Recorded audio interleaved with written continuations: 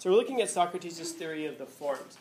And the forms is this idea that apart from this physical world, there's also an intellectual world, which we used to inhabit before being born. And so, again, before you were sucked down into this physical life, there was your soul kind of wandering around out here in this intellectual realm. And out there, you encounter the forms of everything there is to know. So you encounter the form of perfection. That's how it is that you know what perfection is, even though you've never experienced perfection in this life. That's how it is that you know what infinity is, even though by the fact that you're a physical being, you're subject to limitations, specifically about temporally. You're only going to be alive for so many years. That's how it is that you know what a chair is, how you know what the color green is, everything. The idea is that once you're born, you're pulled down into this life, and your soul is essentially trapped or imprisoned into a body. And that your body is exactly as you interact with the world here. Now, again, a common mistake that people make when they talk about the allegory is they say that it's about, the world that you see is not the real world, and that, this is just an illusion. No. The physical world that you inhabit is real. If you don't believe that, you can step in front of a bus on Highland Avenue. You're going to find out just how real the world is. You won't be around to experience much of it after that. But the point is that it is actually real. It isn't an illusion. But it's not this intellectual world that our souls used to inhabit. And so this is, of course, problematic for a number of reasons. The idea is that you have a physical body and that you use your physical body to experience the physical world around you, but your body is corruptible. So, for example, your senses, which we kind of use to gather all of our physical information from, are corruptible, and they make mistakes. We mentioned last time, you think you hear things that you didn't actually hear, you think you see things you didn't actually see, so forth. We'll keep it there. And then also, it's also the source, by the way, of our existential crisis. The idea of having a physical body. Almost every day you're reminded that your physical body is dying away. Just this morning I got a big old scratch on my finger because I went to move something and I scratched my finger on, I think, one of these things up here. And you just kind of look at that and go, just scrape some skin off of your body. Why? Well, it's not perfect. It's dying away. Yeah, it'll heal, but things aren't quite the same after they heal. You may have a scar or something like that. But it's a good reminder that your body is not perfect, that it does get damaged. It does decay over time. And so that means that you're trapped very tightly in this little, however long window you are here for, 75 years, 76 years, 18 years, 20 years, however long you're here for. And that whole process, it's tragic, it's painful. This is what it is to live. And so that's why going through life is tragic, because you're aware of the limitations and that your life is going to end. Well, if you understand that, but you also understand that you're not just this body, but you're also this immaterial thing.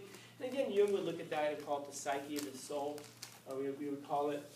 And if you understand that you're both of these things, or as Jung points out, this duality of man, that you're both of these two things together, your mind and body, your soul and body, then you understand that this is something that's for this world, and that this is something that belongs to the intellectual world. Again, the process, therefore, of being born.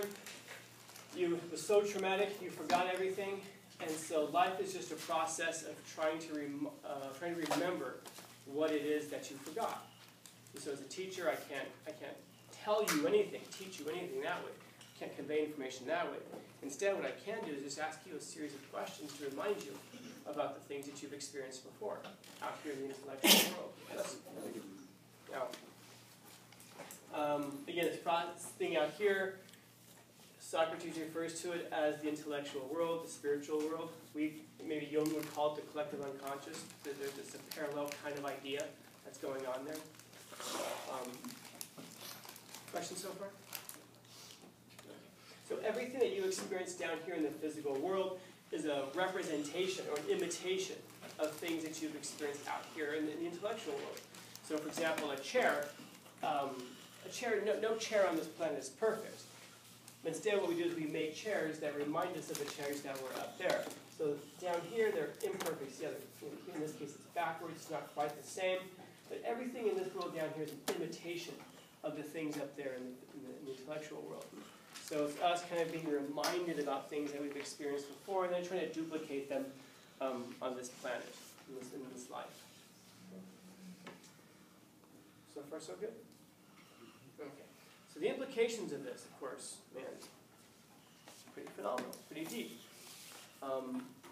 If you understand the idea that this life here is temporary, and that it's decaying, it's dying away, it's imperfect, well, I ask you, which one does it make more sense to invest your time and your life in? The development of the thing that's dying away, or the development of the thing that's eternal? Or Socrates would say that developing the things that are eternal.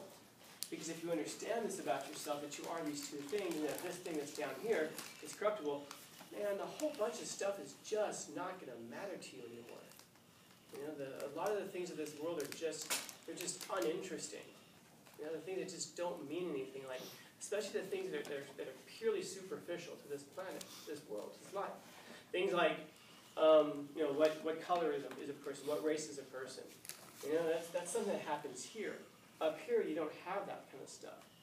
You know, what class is a person, what gender is a person, what ethnicity. All of these things that are subject just to this world down here, you're going to notice, are the things that divide us. The things that don't divide us, the things that actually unify us, are the things that happen up here. And that's why it is that you'll come across them. I was saying before, it's not just you who's running around out here in the intellectual world, it's other people as well. And so you encounter them. And that's why it is that maybe you'll come across a person here, and you'll look at them, and you'll be like, I feel like I've known you my whole life. I just met you.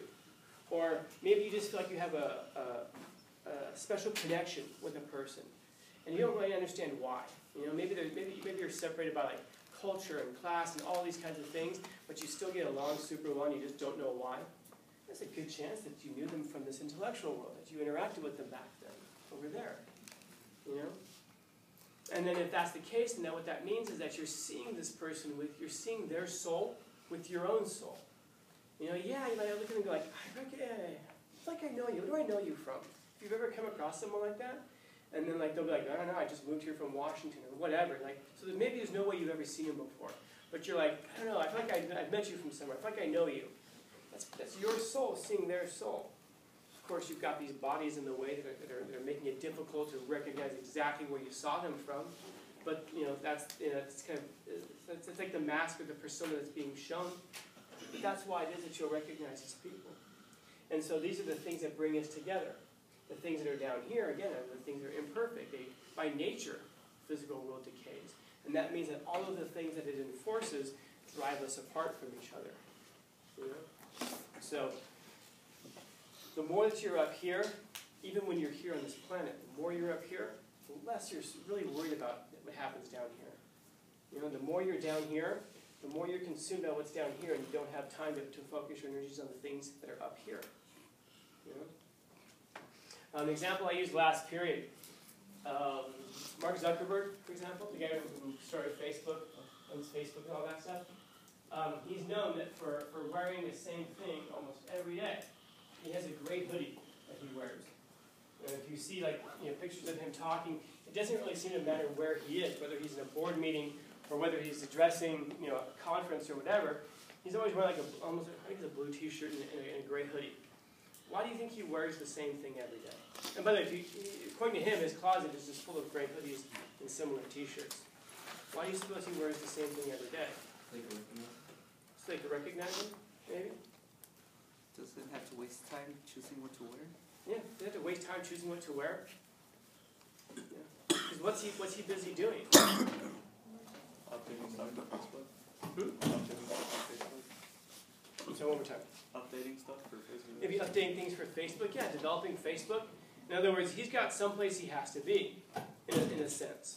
In other words, he's way too busy worrying about how to maximize Facebook, how to make it the best company he can make it. He doesn't have time to sit there and go, what shirt should I wear? Because it just doesn't matter to him. Does the shirt he wears, is that going to impact Facebook at all? No. So therefore, he doesn't concern himself with it. He only concerns himself with the things that are part of this mission that he finds himself on. And you're going to find a lot of people like that. Remember Steve Jobs from Apple? The guy always wore jeans and a black turtleneck. Why? He had a closet full of jeans and black turtlenecks. You know, why? He didn't have time for anything else. It wasn't like, I'm just so busy. It's not just that. It's just, I don't care. Just grab a t-shirt and go. What does it matter? What matters is Apple. What matters is Facebook. I used to have a professor at UCLA. His name is Gavin Lawrence, British guy. He had gray t-shirts and grayish, I guess, darker gray Dickie pants that he wore every day. And this is an interesting guy. He talked about Aristotle, and when he was talking about Aristotle's conception of the body, for example, he's just like drawing on himself with chalk. You know, and people are kind of like giggling and laughing, like, oh, he's drawing on himself with chalk. And there are a few sitting there going, shut up, stupid. There's a point here. You know, who cares if he's drawing on himself with chalk? In other words, you get distracted by these silly little things that really don't matter. And so, again, for him, it really didn't matter what he wore every day. His mind was in too many other places. Now, this does not mean that if you're into fashion, if you're into those things, you know, stop doing that. It's not that at all. In fact, maybe your idea of fashion or how you, or anything physical, makeup, whatever, is your way of connecting yourself to this stuff up here. Maybe. And then there can be something deeply spiritual about that. But the point is to be aware of that, though. That if it's something that's not doing that, therefore your focus is down here and your focus is not here. The more time you spend up here with the metaphor of Apple and Facebook, whatever, that's their mission that they're focused on, the less time they have to worry about those other little things down here. So, questions about that? Easy. All right, we'll take a look at the text itself. Can anybody tell me what time we get out of here?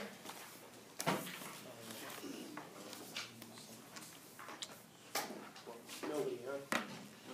Nobody can tell me. What? What time we get out of here? Oh, 12:41. 12:41. Okay, we got time.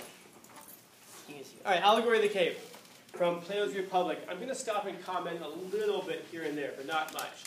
So we're going to read through it once, we'll watch the documentary tomorrow, and then we'll read through it again on Thursday with a lot more detail. So again, please don't write. Now, please don't drop this. Please don't write on these. All right, Allegory of the Cave from Plato's The Republic. Important point. This is not a standalone story. He didn't just write the Allegory of the Cave. This is part of a much larger book called The Republic. So it's important for us to know. So he begins. Socrates is speaking with his friend Glaucon. By the way, Glaucon is Plato's uncle, I believe.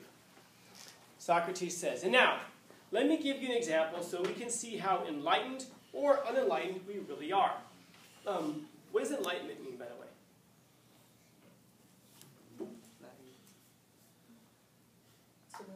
To know.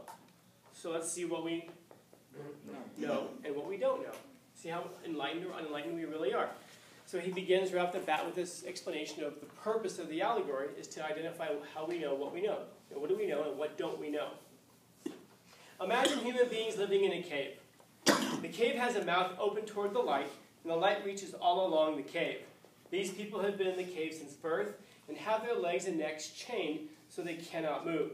They can only see in front of them because of the chains. They can't even turn their heads around. They have been forced since birth to always stare forward. Above and behind them there is a fire blazing at a distance, and between the fire and the prisoners there is a low wall, like the screen which marionette players have in front of them, over which they show puppets. Glaucon says, I see. I need friends like Glaucon, man.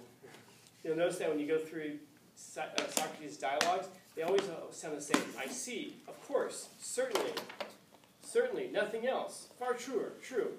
I'm just always agreeing with Socrates, man. Yeah. So describe the scene. What do we have in front of us? Giant cave. It's a cave, yeah. Now what do we see inside the cave? People in chains. And they're in chains. And how are they chained up? Yeah, necks and arms, so that way they can't move around. They can't move their heads around. They're just frozen, stuck staring forward. Yeah. And what's behind them? Fire, yeah.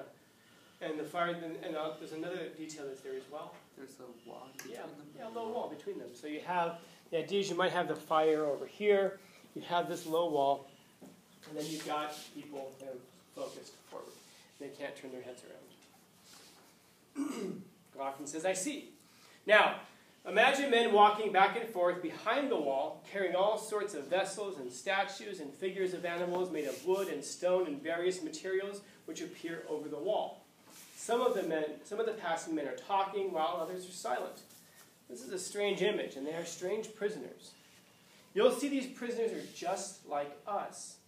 These prisoners see only their own shadows, or the shadows of one another, which the fire throws on the wall of the cave. So the idea is the fire is behind them, they're staring forward, and all they see are their own shadows that are being cast by the fire behind them. Also notice that Socrates tells us the prisoners represent us. Notice he doesn't say, it represents you, you're all in chains. No, he says us, us. Of course, how could they see anything but the shadows if they were never allowed to move their heads?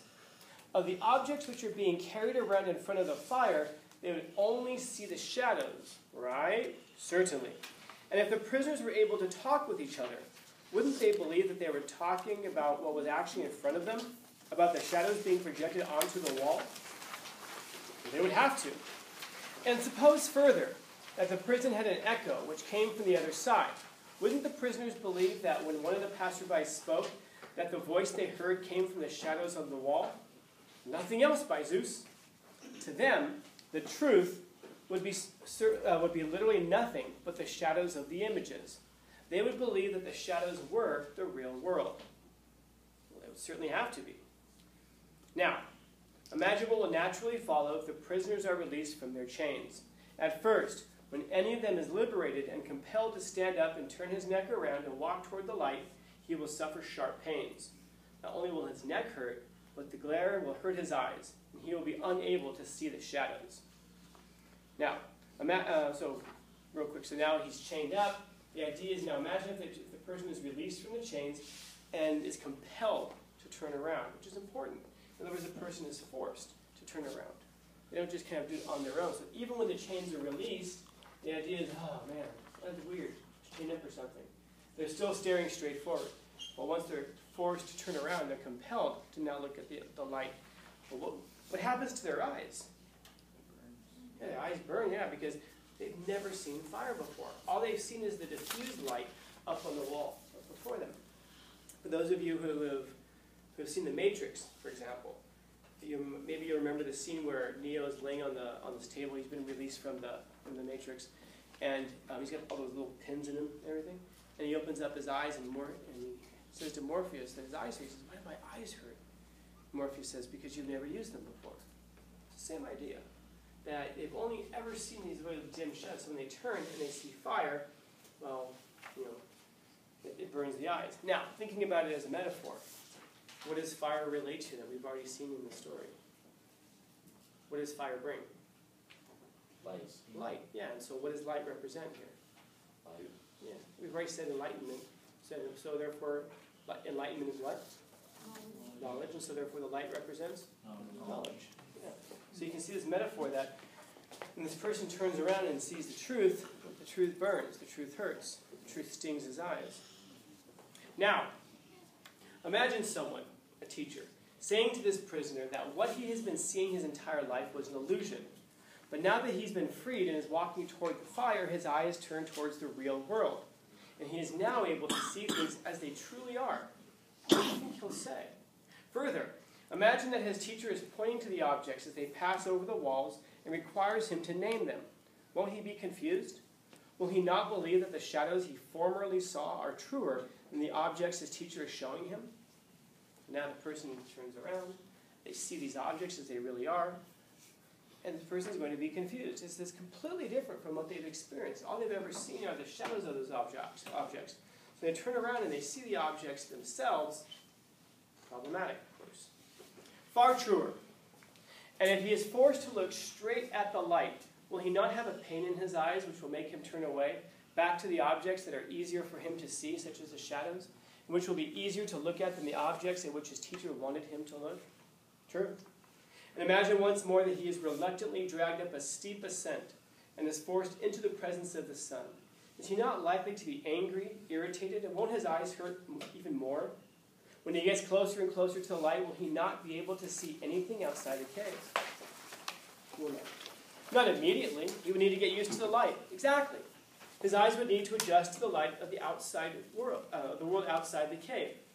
First, he will see the shadows best, the shadows of the trees, buildings, and so on. Next, he would be able to see the reflection of objects in the waters. Then he'd be able to look at the objects themselves. Finally, he will be able to gaze upon the light of the moon and the stars in the heavens. Won't he be able to see the sky and the stars by night better than the sun and the light of the sun by day? Certainly. Last of all, he will be able to see the sun, and not mere reflections of the sun in the water, but rather he will see the sun in its proper place and will contemplate the sun as it truly is. Certainly. Won't the former prisoner then reason that the sun is what's responsible for the season and the years, and that is the guardian of all that is in the visible world, and in a certain way the cause of all things which he and his friends in the cave have been looking at all these years? Certainly. He would first see the sun and then reason about him. And then he remembered his old home in the cave and how his fellow prisoners were still chained up in there. Don't you think he would be happy for himself because he learned the truth, and pity them because they were still staring at shadows, erroneously believing they represented the real world? Certainly he would. And if the prisoners had contests among themselves to see who were quickest to observe the passing shadows, and to name which of them was on the wall and which came after, and which would come next, and who were therefore best able to predict the future, do you think that the former prisoner would care about winning the contest? Or do you think he would agree with the poet Homer, who wrote, "Better to be the poor servant of a poor master and suffer, rather than live and think like them"?